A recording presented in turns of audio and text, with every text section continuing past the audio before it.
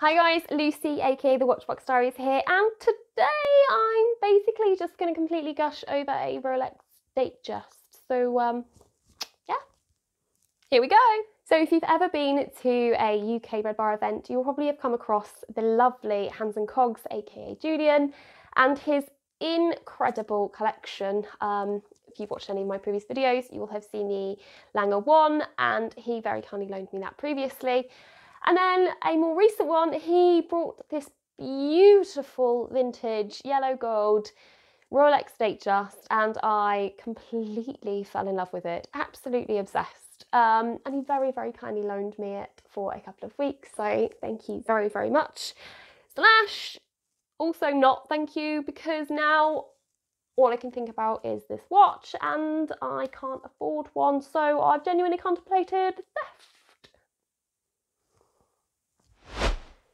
So I love a vintage piece, and I haven't really had too much experience with precious metals, so I didn't know how heavy it was going to be, but this 36mm piece is beautiful. It's so good.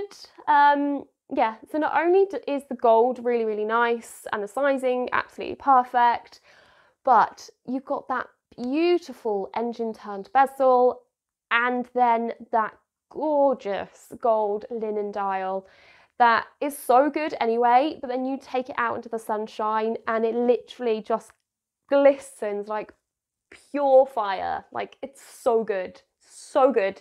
And not only that, but the piece itself is incredibly wearable. I don't know whether this came on a bracelet initially.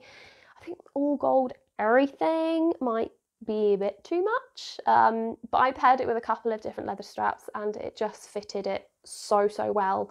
It matched so many of my outfits because I'm that girl, that yeah, you could literally get away with wearing this every day and it be okay. Like, you can dress it up, you can dress it down, you can match it with different shades, you can match it with different straps, and it just works perfectly.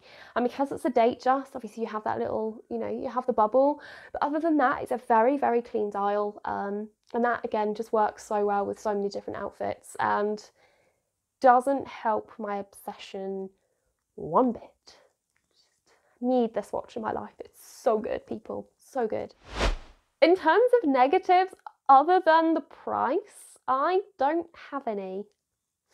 If you guys can find something wrong with this piece, please let me know down in the comments, because I would actually weirdly love to hear any negative feedback that there is, because I can't find any. Help. That is it from me, people. Thank you very, very much for tuning in as always. Please make sure you have liked and subscribed and feed those algorithm gremlins. And until next time, see you soon. Bye.